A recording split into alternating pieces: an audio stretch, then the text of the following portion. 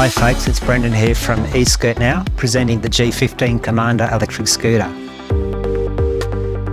The G15 Commander, designed by Gspace, is a petite sub-25 kilogram scooter with an impressively long deck and swing arm suspension for stability, making it a modest choice for safe handling and ride comfort that's typically only available in heavier scooters. Commander is great for commuting, packs a lot of features that are typically not included in scooters of this weight class. Commander uses precipitation hardened space alloy aluminium containing a lot of magnesium and silicon, which is its major alloying elements, results in an impressive lightweight build. Structural components using 45 steel, which is amongst the most highly sought and popular types of structural carbon steel available.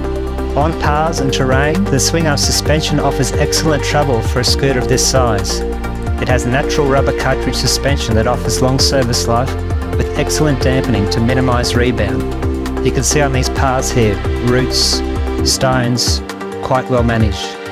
The suspension does an excellent job of suppressing vibrations on this rough terrain, and on the timber boardwalks provides excellent dampening. Pneumatic tyres, which are air-filled, provide additional ride comfort, and the split rims allow for relatively easy do-it-yourself puncture repairs. You've got an excellent 59cm generous deck length, which is about 40% longer than a 9-bot max. The overall length of the scooter at 1.18 metres makes it an excellent to pass the car boot test to fit in the back of the vehicle.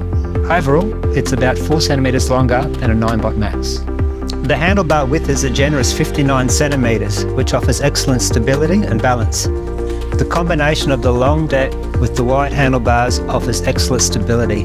The stability is well suited for urban environments to navigate paths and path walkers and other obstacles. It's very easy to shift your weight across the deck to maintain balance. You can lift the weight of the scooter up quite easily because of its light weight. Most popular G15 badge runs a 52-volt system. It's powered by a 20Ah battery. These are using the 21700 South Korean LG lithium-ion cells. They provide higher energy density for the weight than traditional 18650 cells. So this means there's more energy, less size and weight, and the range from 37 to 50 kilometres in the Dual Pro. The South Korean battery chemical has a reputation for less battery degradation over the years of service life compared to significantly cheaper Chinese chemical. All badges use a silky smooth sine wave controllers. The punchy torque in the Dual Pro with the dual 800-watt motors offers impressive climbing velocity for such a petite scooter with 2,600 watts of peak power, delivered from dual 25-amp controllers on the 52-volt system. The power will allow an 85-kilogram rider to maintain the 25 km/h speed on a steep hill, and as you typically encounter on a journey through many of the Brisbane hills and suburbs that we have. So this reduces a lot of interactions that you have with vehicles because you can get out of the way quite easily on a hill. On a recent short grip ride, you can see that the Dual Pro keeps up very well with scooters which are a lot larger and much more capable. The combination of the 52-volt system with the relatively heavy 800-watt motors results in less energy being lost through heat, and it keeps the wheels cooler to reduce premature failure of tubes. The scooter uses a very modern hinge design, which is becoming quite common now on newer generation scooters. There's minimal backlash and wobble in the stem. It's quite a solid design, and it locks quite easily.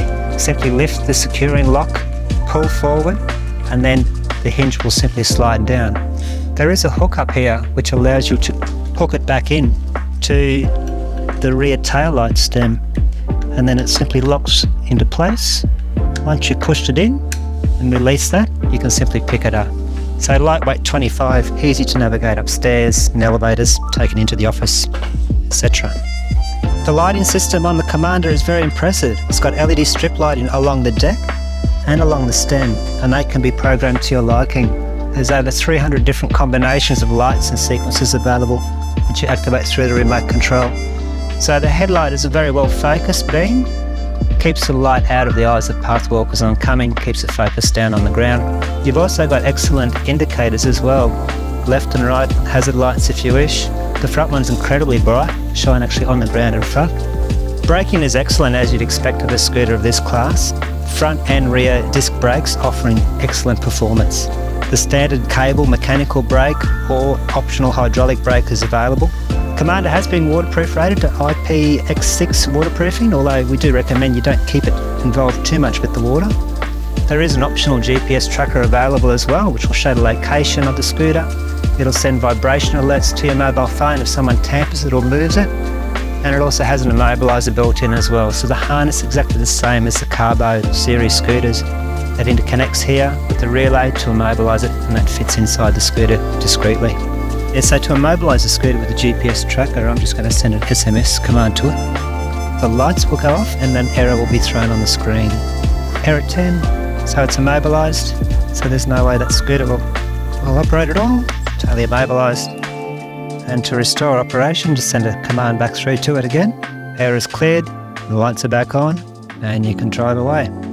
We took it out on some trails, going quite well, through the bridges, up the hills, quite comfortable to ride, and plenty of power and performance for those hills. So there we go, that's the eScootNow G15 Commander. Thanks for watching.